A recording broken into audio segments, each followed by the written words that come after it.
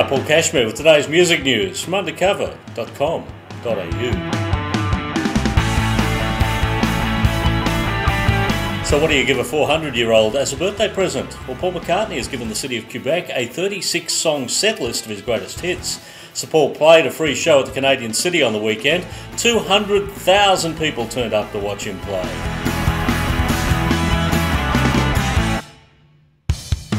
Well, Jessica Simpson was booed during her first country concert on the weekend. The 28-year-old blonde launched her new sound at the Country Thunder Festival in Twin Lakes, Wisconsin on Saturday night, and the show didn't go all that well, surprise, surprise. As well as showcasing material from the new album Jessica, which is a country record, she was dressed in tiny shorts, cowboy boots and a tight white shirt.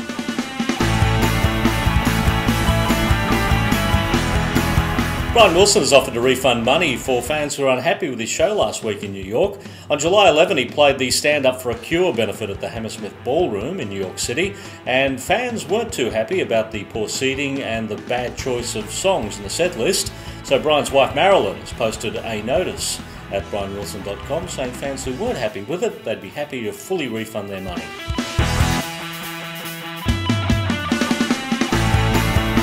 Paul Simon's going a little cuckoo at the moment. In fact, he's suing the makers of a cuckoo clock who are using his song Bridge Over Troubled Waters without his permission.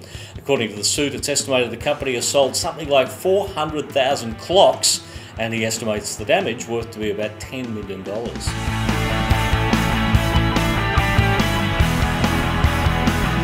The Financial Times has gone and outed Rolling Stone guitarist Ron Wood as a nice guy. Right at the height of Ron's alcoholic binge session and seedy sexual escapades with that 18-year-old Russian girl, he's gone and done a sensible and informative interview with the FT. How dare he turn the Murdoch press into sleazy liars. Don Felder hasn't done himself any favours, spending an hour with Howard Stern last Thursday, paying out on his former band, the Eagles. And so what?